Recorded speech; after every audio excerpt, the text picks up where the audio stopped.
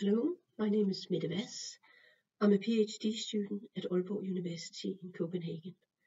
The paper I present today is done in collaboration with my supervisor, Ellen Katrin Hansen.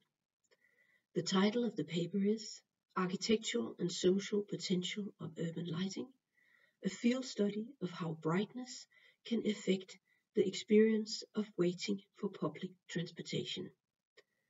The project is done in collaboration with the industrial partners Schrader and Holzer Design. We are working in the area of urban lighting around everyday activities. The subject for the case studies are waiting areas for public transportation. Trams are being built in 3 major cities of Denmark. The cities Aarhus, Odense and Copenhagen. Aarhus is the first of these 3 cities where the trams are in use. And we are investigating the potential of light and how we, by lowering and balancing brightness levels, can exploit the architectural potential of lighting, being able to see space, materials, forms, and the visual connection to the surroundings. The social potential of lighting, creating a light zone with an atmosphere that enhances the visual perception of people and support co-presence. And then of course the sustainable potential of lighting, saving energy on lighting and invite people to use public transportation and thereby creating a coherent urban space. Supporting the Sustainable Development Goal 11, sustainable cities and communities, making inclusive cities for everybody. The aim of the field study is to investigate how lighting can influence travelers' perception of the surrounding space and fellow travelers while waiting at a station. With a focus on brightness, the aim is to define parameters for brightness that can be used to inform further research.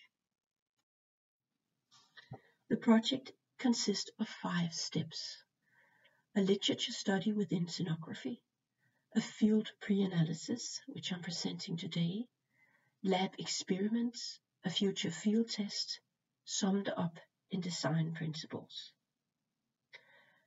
The literature study within scenography was examining the role of light on the stage compared with the role of light in the urban space. The scenographic lens is based on the work of Adolphe Appia. He divided the components of the theatre play into the stage, the actor presenting the drama, and light giving life to each.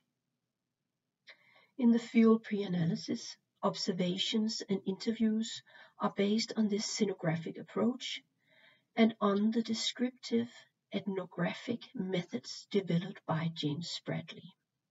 Observations were done by taking pictures and notes along routes that was repeated both in sunrise and sunset and in darkness. Interviews were done at the station where 20 travelers were interviewed in semi-structured interviews while they were waiting for the train. Data was analyzed through a traditional coding methods and summed up in 3 brightness parameters. 3 brightness parameters were found interesting to investigate further, and that is the brightness hierarchy in the surroundings, and it was the brightness ratio between a lit space and the surroundings, and then the brightness level in a space. The urban scenes change character from day to night. When the brightness hierarchy is out of balance, important urban details can disappear because of too high or too low brightness level in a certain area. High brightness contrast between the waiting area and the immediate surroundings makes the urban context invisible. The light needs to adapt to the surroundings. High brightness level and sole use of diffuse light on people waiting makes faces appear too brightly illuminated. Details disappear or recede into complete shadow when people are looking down.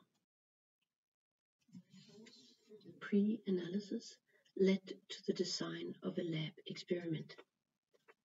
A lab was divided into two light zones, a waiting area and the surrounding context. Test participants saw different lighting scenarios with different lighting ratios and answered questions about their experience of the atmosphere in the space, the co-presence of other people, and the surrounding context. The results are being processed right now and will be explained in a future paper.